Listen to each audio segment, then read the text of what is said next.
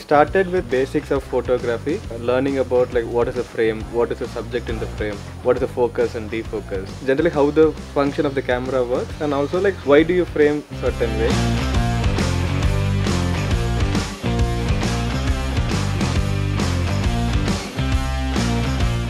In the documentation process, we choose a specific theme individually. We click 20 images to tell a story covering that theme. A healthy learning space is very important. That is how I ended up choosing the theme called fraternity, coming together and working as one.